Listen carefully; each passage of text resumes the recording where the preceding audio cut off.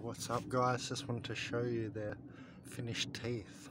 Finally got the braces off, and you know, you guys donated a lot while I was in Uruguay, so I'm just sitting out here in the sun so you guys can see it.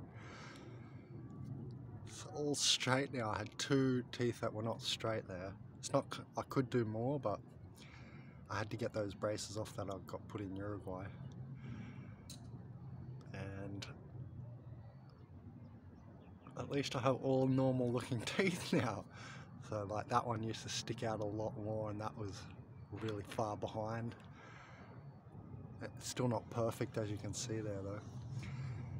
Third world braces, and I have to say, since I got back in Australia, the dentists are better. Like the whole treatments and everything, the professionalism and everything. So I finally got a proper smile without train tracks in there. Oh, it feels really good. The smoothness. I'm just glad they're all straight, and yeah, thanks guys for helping me, because all your donations, you know, at the end of Uruguay in the last few years there, made me be able to live like quite well actually. You know, I was getting paid better than the police. You know, they were getting, you know, 20,000 peso a month, and I'd get that and more because of your donations guys and my existing income that I had. So, you know, that last year in Uruguay I was doing pretty well.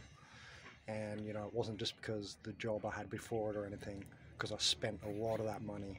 So you guys helped me, and yeah, there's the result. So now I can get on camera and actually smile. Nice.